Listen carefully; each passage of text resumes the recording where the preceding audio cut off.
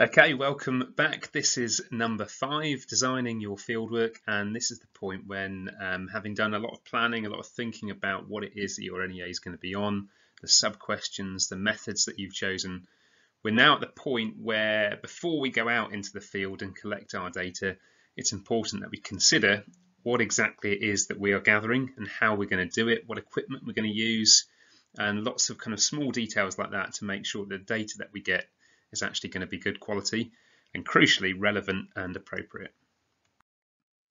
So to start off with, I'm just going to draw your attention to this word here, this word methodology.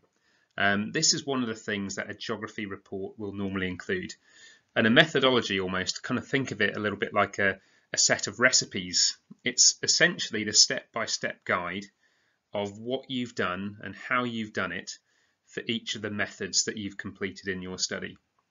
The other thing that's important to do, particularly at A-level, when you're writing about a methodology for all of the methods that you've chosen, is a justification of why you've completed those methods. So one of the things that most NEAs will include is a methodology section, and this might well be 2, 3, or perhaps even 4 pages of a grid, and very often students do a methodology in a grid, and the grid is laid out with each method taken one at a time, a description of how that method was done. Maybe there's another column which explains the equipment that was used and maybe the frequency and the scale and timings and things like that that were used, and perhaps a justification as well. And systematically people then work through their methods that they've used in their fieldwork, and they essentially describe and detail all the things that they've done with those methods in terms of how they've done them, and all of the details in terms of why they've done them, the equipment they've used, this kind of timings and things like that. So a methodology is not always the most exciting thing to do, but it's pretty important to do it before you go, and it helps you plan what it is exactly that you're going to do. So it's up to you really how you design your methodology, and whether you do go down this route of having one big kind of 2 to 3 page grid. Some people try to integrate their methodology into their presentation section. That sometimes works quite nicely, and I'll talk about that perhaps a little bit later. But one of the things that your methodology should encourage you to do is to almost think about the things that the examiners are looking for when they're marking your study. And there are other aspects that you are encouraged to consider before you do your fieldwork, that actually it's a useful time to include that recognition that you've considered those things in your methodology. And you'll see in that first box there, it says it's also a good place to consider things like sampling, any ethical considerations or aspects, and things like risks that might be associated with the fieldwork that you're doing. So the methodology is the area where you detail what you're going to do, detail how you're going to do it and justify why you're going to do it, but also is a place where you can show that you've planned your fieldwork really precisely and you've considered all of the things that might influence the reliability, the validity of that method that you're doing. So what I'm going to do is move through a few different stages of the different things that you will perhaps need to consider when you're planning your fieldwork before you go. So we've got 5 boxes here on the screen. The first one is coloured green already because we've done that. I'm assuming that we're now watching this video having got to the point where you've picked the methods that you're wanting to use in your fieldwork investigation. So having got those, it's now this stage where we're actually trying to consider how we use those methods and the other aspects that at this point we need to just be aware of. So the thing that we're going to talk about first is this thing called sampling. Again, this bit is perhaps the least glamorous part of fieldwork. It's not necessarily the thing that is exciting, but it is the thing that examiners like to see evidence of. They like to see that you have planned things carefully and you've considered things, and you've not just done things erratically and rashly, but actually you've planned a good field study by thinking about it before you go, not just going out to the seaside or to a city with the clipboard and just gathering information, but you've actually thought about the logical kind of aspect behind your data collection. So this is what this is all kind of buying into. So first of all, as I say, I'm going to consider this idea of sampling. So generally, if you think about it, all fieldwork, all studies really, has to involve sampling, because sampling is where you take a selection of the available data. Now, if you are going to do a study on anything, it's only really ever going to be feasible that you're only ever going to take a selection of the available data that there is. For instance, if you're going to do a study where you're looking at the effectiveness of some kind of improvement scheme or regeneration project, and you were looking to get people's opinions on that, it's absolutely impossible, I would say, to get every single person's opinion on whether something has been positive or not, because it's not going to be practical to interview or question every single person. So you say, okay, well, I'm going to ask 250 people, and you decide how many people is going to be appropriate enough for you to sample. And that's essentially what sampling is. Sampling is where you kind of take a selection of the data that is available, and it's up to you how much of that data you take. These are the kind of the considerations that you're going to need to be thinking about. But it's then that you use that sampling to gain a kind of, hopefully, a wider picture of the whole. So a couple of tips at this point.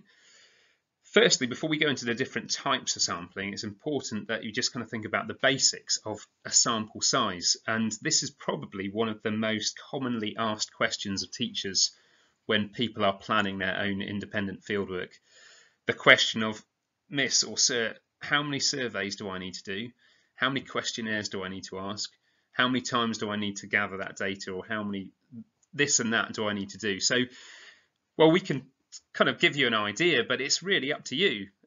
What I would say is that generally the exam board are expecting that students at A-level are doing 4 days of fieldwork. Now, it could well be that a couple of those days are days where they're expecting you just to learn about fieldwork techniques. So in reality, examiners are probably expecting that for your NEA, I would suggest, have a couple of days, 2, maybe 3 at a maximum, a couple of days of data collection. So don't plan to go and get 50 days worth of data. So think about, okay, realistically then, if I'm thinking about 2 days worth of fieldwork data, and let's say we've got 8 hours in that day that I'm going to be working to collect my data, you know, take into account your coffee breaks and chips and getting an ice cream and stuff like that.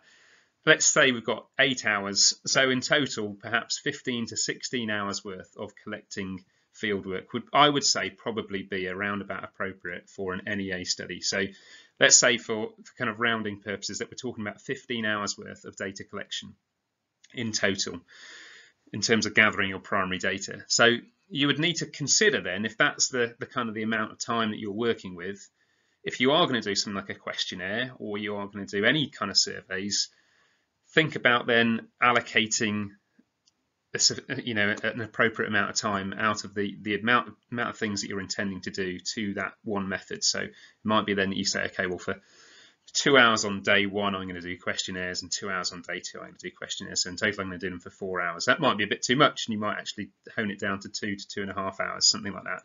But that will help you kind of gain an idea about the sample size and how many times you do each of these different methods. So have a bit of a think about it. It's kind of, I suppose, over to you to almost create a bit of an itinerary really for your fieldwork. If you're going out for a couple of days, how are you going to make the best use of that time, and how much time are you going to allocate to each of the methods that you're intending to use?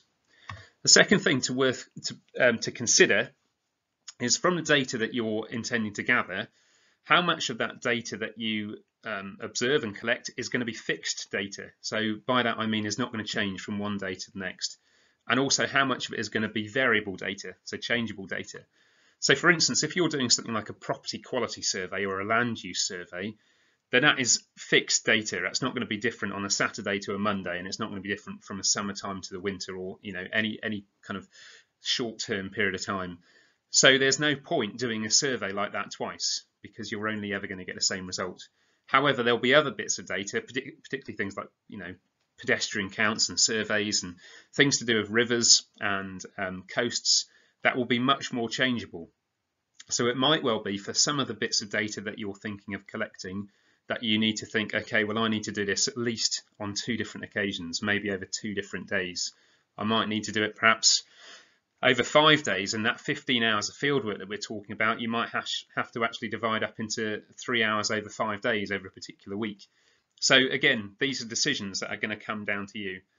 But you'll need to think about that. What data am I collecting actually might change from day to day, and I might be beneficial collecting over several times.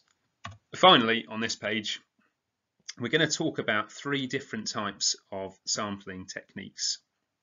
And ultimately, it's up to you to select which of those sampling techniques you think is going to be most appropriate to each method.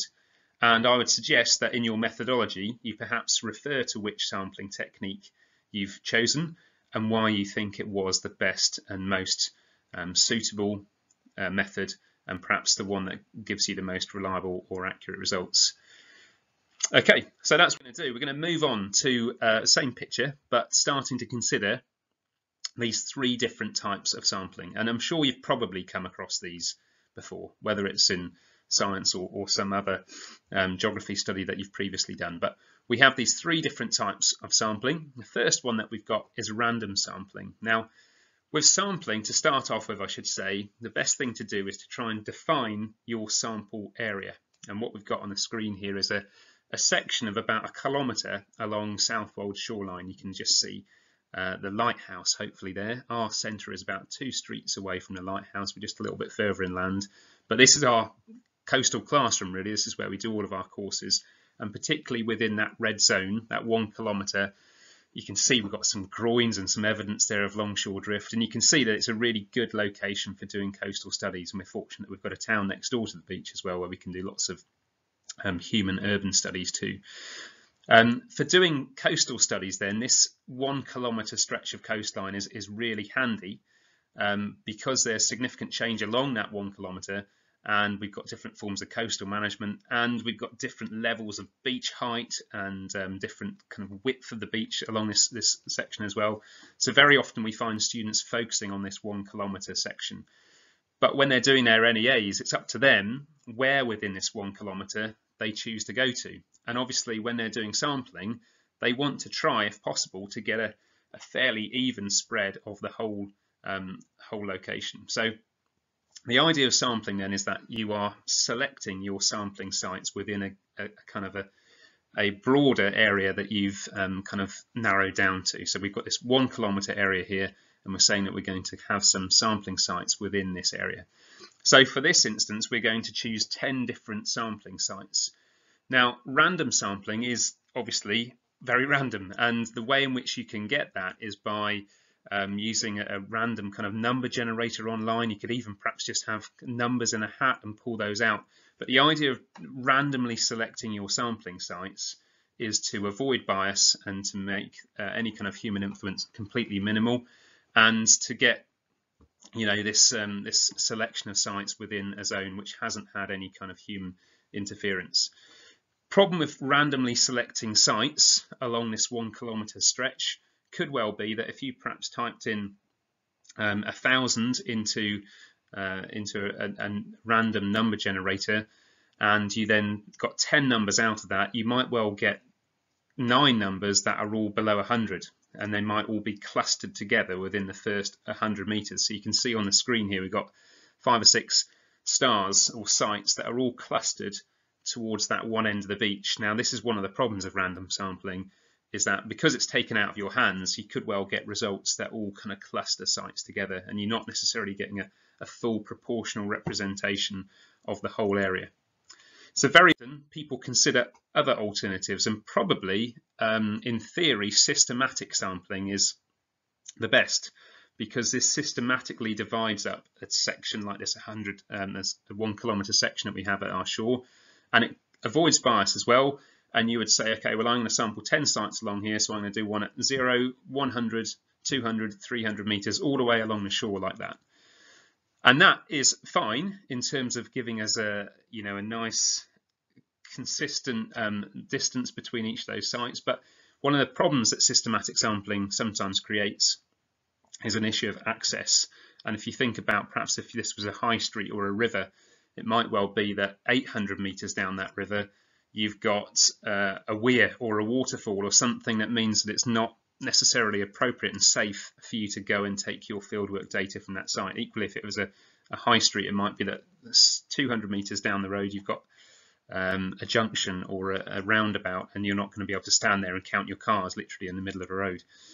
Here you can see that this second closest star towards me is located on the pier, so that's not necessarily going to be appropriate for you to do fieldwork from that point within the peer's kitchen. And then the one closest to me has got a rock groin there, so that would probably be a fairly unsafe place to stand, actually, on those kind of slippery algae covered rocks. The other problem that you sometimes have on the beach, which we very often find in the summer, is that the groins are used as a bit of a windbreak by lots of families, and so around the groins on the beach you actually get clustering of families and groups where people are kind of setting up their space on the beach next to the groins, and we then turn up trying to measure the sand height around those groins and find that on lots of them there are people kind of based next to them, and therefore we can't actually access those groins. So that makes it a bit tricky for us. So you wouldn't want to go up to a family and say, would you mind just moving while I measure this groin, or while I measure this beach? So systematic sampling can sometimes be quite frustrating if you're trying to rigidly stick to it. Therefore, that's why people very often will go with the third option, which is stratified sampling. And this, I suppose, in essence, in its kind of simplest form, is where you try to as much as you can, use stratified systematic sampling, but you've actually got more freedom to move your sites either one way or the other to make them more accessible and more appropriate. But ultimately, the idea of stratified sampling is where you divide up your overall sampling location into more manageable, smaller chunks, I suppose. These are called strata, these kind of smaller zones, and they're supposed to represent your total zone. So here what we might do with this example on the beach is divide our 1 kilometre stretch up into the zones between each of those groins, and we might say, okay, well, what we're going to do is actually we're going to take 2 samples from between each of those bays between those 2 groins, and that then gives us more of an accurate measure. We might choose to have one sample site which is exactly between the 2 groins, and we might then choose to have one which is just to the south of one of those groins, and so therefore within each of the groin sections we've got 2 different measurements. So there's a bit more freedom with stratified sampling. You can, if you're trying to do it really kind of rigorously, you could actually look at weighting your samples. So it might well be, for instance, that if you're doing an age survey, that if you were taking surveys across a town, that actually you're aware by doing a pedestrian count that footfall is higher, maybe 50% higher in the high street than in surrounding residential areas, and therefore you might choose to do 50% more surveys in the high street than in residential areas of looking at the age of people, because that's a proportionally more populated area.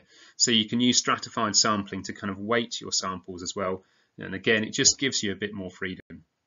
Ultimately, as I say, in your methodology it might be an idea to refer to which sampling technique you've used and just justify why you think this was the most appropriate for that method. Okay, so we've spoken a bit about sampling, and next thing that we're going to talk about is this idea of frequency and timings. And again, this might form a heading in your methodology table, where for each method you just refer to the considerations you weighed up in relation to frequency and timings and sampling for each of those methods. So again, these decisions are ones that were taken out of your hands when you're doing fieldwork at GCSE and in lower school, but these are now going to be very much down to you. So frequency refers to obviously timings and how many occasions that you're getting data from. So as I said, you're going to have to think about how many different visits you're going to make to each of those different fieldwork locations that you're intending to go to, and those different sampling sites within those locations. At each site, you then will need to think about how many times do I do this survey.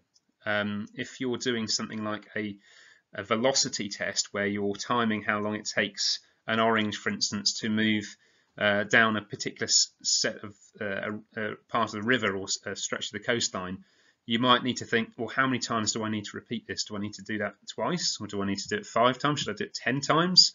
How many different parts along this beach or along this river do I actually need to do that test? Again, that frequency aspect is going to be your decision. And what you're going to need to do is to kind of think about, well, what's going to give me the best results? Now, obviously, the obvious answer to that is the more you do something, the more reliable your results are going to be. But again, think about that maybe 15 or 16 hour time frame that you've got for your fieldwork. And I wouldn't suggest that you spend 2 weeks just dropping an orange into a river and just timing it so that you've got 1,000 results and so you know exactly the velocity on average of that river. That's a bit too much. So it's going to be up to you to justify within a kind of a rational time frame how many of these surveys that you do for each of the different methods that you're intending to use. Secondly, in terms of timings then, this also is going to be something that you're going to have to consider if you're doing pedestrian counts, traffic counts, age surveys, velocity tests, all of these things where you're using a stopwatch. How long are you going to time for?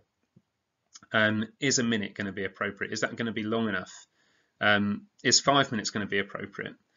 One of the things that I would say at this point is don't be afraid to adapt and change your fieldwork once you've started your fieldwork, particularly with the methodology of how you're doing your data collection, because you may well find that actually you had written in your methodology that you were going to time your pedestrian counts for 20 minutes and you're stood in these residential areas and you realise very quickly that there's absolutely nobody about and you're just standing there wasting your time.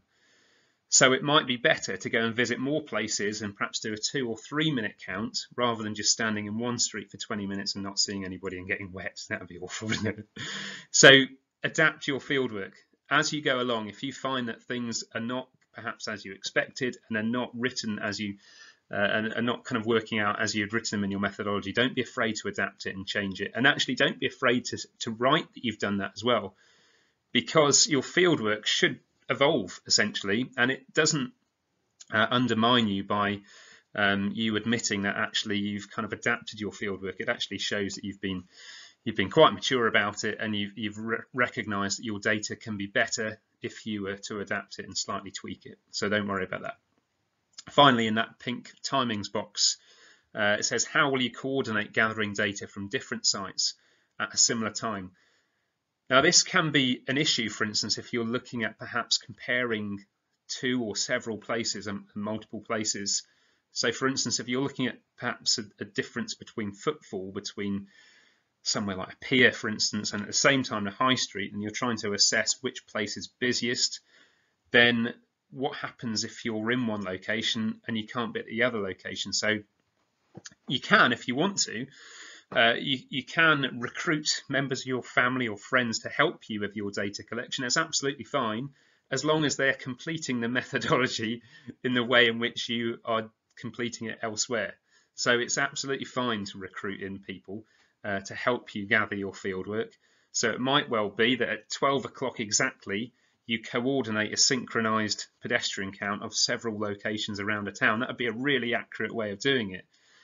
But obviously, it's not going to be possible for everybody to do it. And it might be quite hard to encourage people, your brothers and sisters, to come out and hold a stopwatch and count people. So think about how you could get around these things. And again, if you can't get around it, it's fine. But rather than perhaps try to brush it under the carpet, just make a note of it and acknowledge that that perhaps is one of the weaknesses or limitations of your method, that it was impractical to exactly synchronize your data collection at the same time from one place to another, and therefore your results are inevitably going to be slightly inaccurate. Again, it's not a problem to acknowledge that. Okay, this is something that probably, unless you were kind of told to consider it, is something that you wouldn't necessarily worry about including into your NEAs, but there are marks available for considering the ethical impact of your fieldwork, and so it's kind of a hoop that we would encourage you to jump through just to make sure that you're collecting those marks that are available.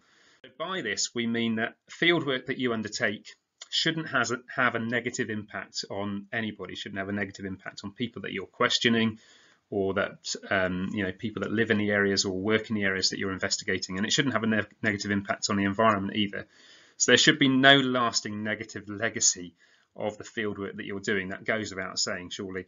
But this, just because it goes without saying, doesn't mean that you shouldn't highlight this in your study, particularly as there are marks allocated to it. So you will be doing things probably subconsciously without even realizing that are reducing the impact of your fieldwork. So one of those things would be, for instance, if you're doing questionnaires, you would perhaps approach people who are perhaps already sat down You perhaps wouldn't approach those people as part of a group of maybe 6 or 7 of you, because that might be seen as intimidating. So you may well write, for my questionnaire, one of the ethical considerations was that I would only approach people who were themselves with one other, so they perhaps didn't feel vulnerable being on their own and being approached by a young person. I worked on my own, and I only approached people in pairs. I approached people as they're sat down. Before speaking to them, I explained clearly what it was that I was doing. I told them that I'd only need 2 to 3 minutes of their time, and I told them that their results would be strictly confidential. I didn't ask their name or their ages or addresses or anything personal like that, to make sure that those people felt comfortable about liaising with me. So you might just have a little explanation of how you tried to put people at ease and how you tried to make sure that the data that you collected was ethical. In terms of doing kind of water-based studies, it might be that you're having to throw things in the water. So we use oranges very often as floats along our coastline, and we use those to calculate the velocity and the direction and strength of longshore drift. Now, they're not always great oranges. Sometimes we lose them, and it might be perhaps better to have a big, I don't know, 2-litre plastic bottle of Coke that we throw into the sea because it's going to float. But obviously, ethically, there's no way that we would do that. And so by using something that's biodegradable like an orange, it's much more ethically sound. And so that would be something that would be appropriate for us to write into our methodology. That one of the things that we did to reduce the impact of this method was to use something that was organic and biodegradable. Might well be that you talk about how you've traveled to sites, and particularly if you're doing a local study, one of the reasons that you're traveling to that site is that it's accessible by public transport, or that you can get there by foot and you're not having to use a car. So literally anything that you can think of, make a note of it at a time, and then try to include that into your methodology table if it's appropriate, and you'll then be able to tick that box when your teacher is going through the marking criteria, and they will be able to say, yep, that's good, they've considered some of the ethical aspects of their study. Last one, again, not necessarily something that you'd perhaps always think about including within your fieldwork, and there isn't actually a specific requirement that you do complete a full risk assessment for your fieldwork, but I would perhaps encourage it because it does show, again, good planning, and it shows that you considered all of the aspects of your fieldwork that perhaps could go wrong, but that need careful thought before you go and do them. So you could do a very basic, simple additional risk assessment if you wanted to, or you could perhaps just in your methodology table highlight some of the risks. But a key thing when you're doing a risk assessment, or you're referring to it at all, is that essentially you're highlighting the risk, you're talking about what that risk is, and then you're talking about the steps that you can take to reduce the likelihood of that risk happening. There are various different elaborate forms of risk assessment, and you might choose to do a much more elaborate form of risk assessment. That's absolutely fine. But at a minimum, that's kind of what they're designed to do. They're designed to identify risks and give you the opportunity to talk about how you reduce the likelihood of those risks happening. So when we're doing this for GCSE, we kind of encourage the students to think about essentially the person that they know who has got the least common sense. That probably has somebody come into your mind already. But that's what we as teachers have to do. We have to plan for the person who's going to be on our courses or on our trips that has got the least amount of common sense. And therefore, we have to highlight any possible risk that could happen and could materialize. And even if it's a really blindingly obvious thing, we have to think about that person, and we have to then outline what steps we're going to take to make sure that that risk is minimized. So for coastal studies in particular, the first thing that I do when I know that we've got a school coming on a particular date is I look at the tide times, and then I design our fieldwork day around the tide times, because there are parts of our coastline here that are inaccessible at high tide, and there are other parts of the coastline which are much better to access at low tide. So having a look at tides is a really useful thing to do for us.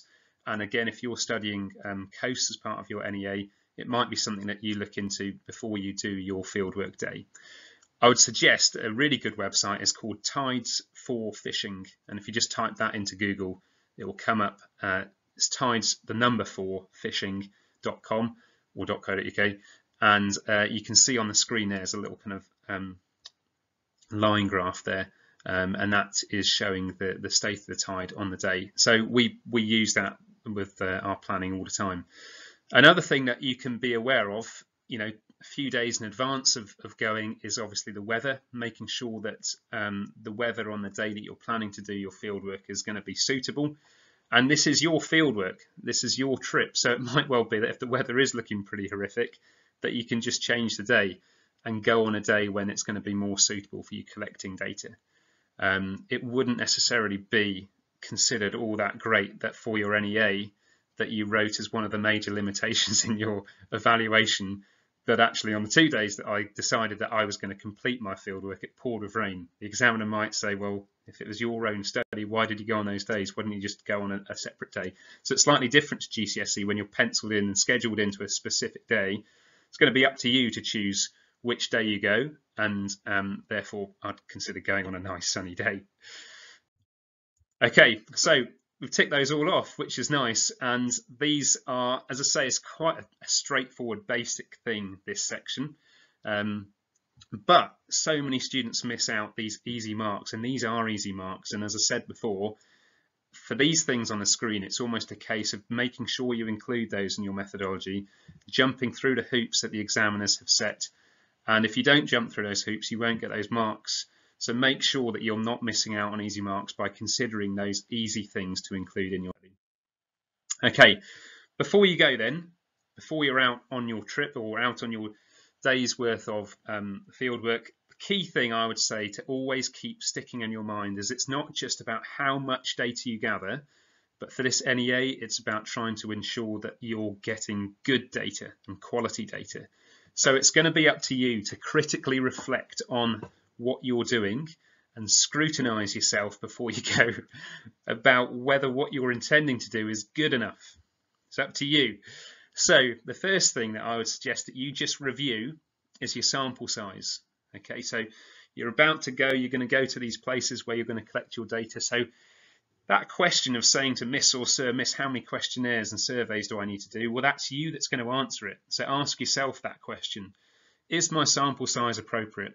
Where am I going to collect the data from? So what are going to be the sites on that street or in this woodland or on that hill or on that beach or that river where I'm going to go to? And if you don't know that, maybe do a recce first. Maybe go and just try and work out what are going to be the best sites for me to base myself to collect the data that I need. You should also, at this stage, be thinking, will I need to go on multiple days? Am I just going to blitz this and do one day dusk till dawn getting all of the data that I need? Or is it actually going to be much better for my data in terms of its reliability that I do it over multiple days and I'm perhaps just doing a couple of hours a day for a week maybe? And the other one, do I need support? Do I need someone with me? Do I need to recruit, a friend or a member of the family to help hold some ranging poles or hold a tape straight or record pedestrians on one street while I'm on the street next door? So do I need backup?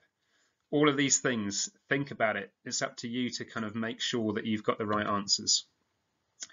Recording the data. How are you going to do this? So we have got Jogit. Jogit will enable you to record a huge amount of data on a huge amount of different methods. And that's absolutely fine to use your phone. You can use your phone for recording interviews as well and notes. But it might well be that a clipboard is still appropriate and you perhaps take a little pad if you don't want to hold a clipboard and look, I don't know, like somebody who's particularly like a train spotter or something like that. So think about it though. How are you going to record your data? And you're going to need to have that prepared before you actually step into your fieldwork zone. Number 3, what equipment will you need? So for this, imagine getting a train down to the coast and standing there and thinking, oh yeah, I'm going to need a ranging pole. Oh, and a clinometer. I've not even got a pencil. So think about that. What equipment are you going to need, and organise that before you go. Think about sun cream as well. That's always a good one. And some snacks. But obviously, more technical than that, think about the technical equipment that you're going to need for your fieldwork, not just sun cream and snacks. Constantly, these are the 3 key themes that you should be thinking about for A-level quality fieldwork. Accuracy. How precise is the data that you're gathering? What's influencing the precision? So for instance, if you're holding a tape and you're doing things like a beach profile, for instance, is the wind affecting the precision of the distance readings that you're having to take? And if it is, make a note of it. If it's impossible to kind of alleviate that problem, make a note of it so it's something that you can talk about when you're talking about the limitations. But what are you doing to make sure that as much as possible your data is watertight and it's precise? Because having accurate data makes quality data, and trying to take these steps in your planning will be something that, again, gives you a huge amount of credit. Secondly, another key word is reliability. So by this we mean that if you're gathering data, how likely is it that that data is going to be the same if you were to gather it again? How reliable is that one result that you've got? And if it's not reliable, then do you need to gather several of those results to get an average to make that interpretation more reliable? So it's up to you to try and work out, again, what's reliable, what's variable data, and whether you need to take repeated samples of that data to enhance reliability. And finally, this is definitely something that you need to be thinking of all the time, the validity. So how valuable is that piece of data that you're gathering in general, and how much is it actually contributing to the sub-questions and the issue that you're trying to prove? So you've got to be thinking all the time, actually, is this helping me? Is this worthwhile? And again, if it isn't, then think about, or maybe I don't need to do it, or maybe I need to change it and tweak it, and maybe I need to change the phrasing of this question. If you're doing a questionnaire and you've got 2 or 3 questions that are in there that you're not really sure why they're in there, maybe you need to reflect on that and think about that. If you're asking people, for instance, where they've come from or how long they're staying, are those results actually useful? Do you need to ask those questions? Is that adding any value at all to your study? So these last 2 points, I promise I'm almost done. These last 2 points I think are worth reflecting on. First one here, could a statistical test be used to improve the reliability of some of your data? Now, if you're not familiar with statistical tests, I would suggest, again, you get this document out produced by the Royal Geographical Society. As I've said on a previous video, this is available for a free download online, and it's a hefty PDF, but it's got loads and loads of tips about how to collect data, how to present data. But I'd say importantly as well, from a student perspective, it's got lots of ideas about statistical analysis and when to do statistical analysis and which tests are going to be the best ones to do. Now, statistics do not have to be in NEAs. There's no specific requirement that you include a stats test in your NEA. Now, some teachers might tell you different to that, but there isn't. There's no requirement to include a stats test, because there's no point doing a stats test unless you need to do one. Now, the only time that you need to do a stats test is to remove an element of doubt or subjectivity about the interpretation of your results. So if your results are not clear, then it actually is a good idea to do a stats test to get a clear, proven, black and white definitive answer. Now, you can only do that if you've got enough data. So most stats tests will require at least 10 sets of data for you to complete a stats test. And by doing a stats test, you then get a much more reliable result, because you're able to categorically prove whether a relationship exists or a correlation exists, etc. So think about whether your data lends itself to having a statistical test done on it. And if it does, that then firstly might influence how much data you need to collect. So you'd need to get at least 10 sets, as I said.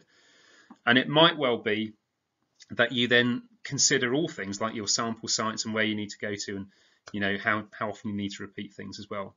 So if you're unfamiliar with stats tests, have a look at this document, have a chat again with your teacher, and just ask them the question, do you think that some of my data might benefit from me doing a stats test?